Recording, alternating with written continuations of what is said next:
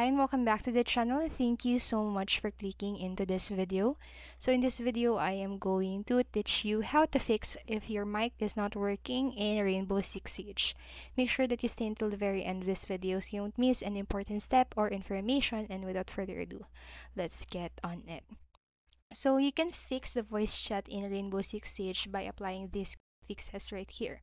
So first, you can go ahead and check if your microphone is working and make sure that your volume is up, your speakers or your headset, and you can also try restarting your PC.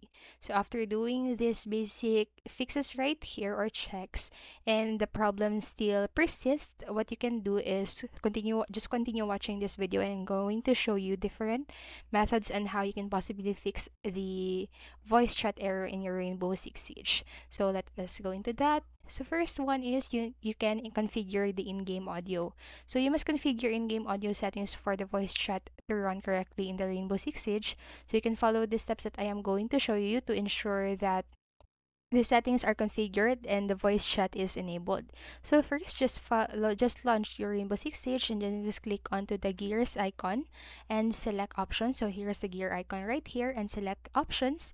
And then after that, switch to audio tab. So click here, the audio tab, as you can see in the photo, and volume up, the master volume right here, and just set the voice chat record mode to open or push to talk and voice chat record level to 100. So here it is, and after that just hit apply and try out the in-game voice chat.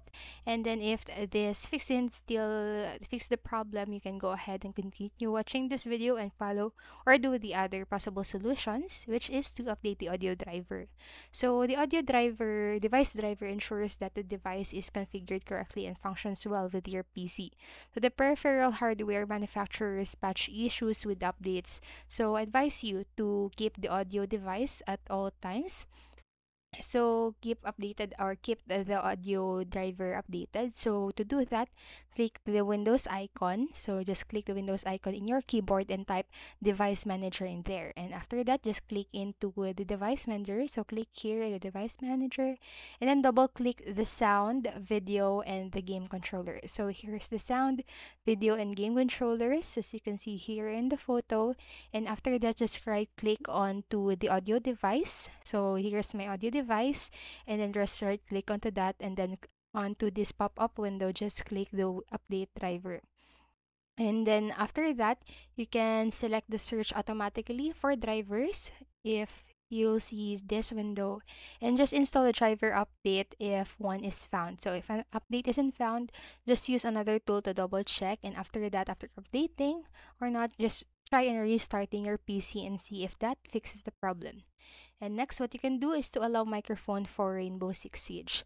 So Windows has permissions that allow some apps to use microphone input. So you must add Rainbow Six Siege to the list to use the microphone for the in-game voice chat.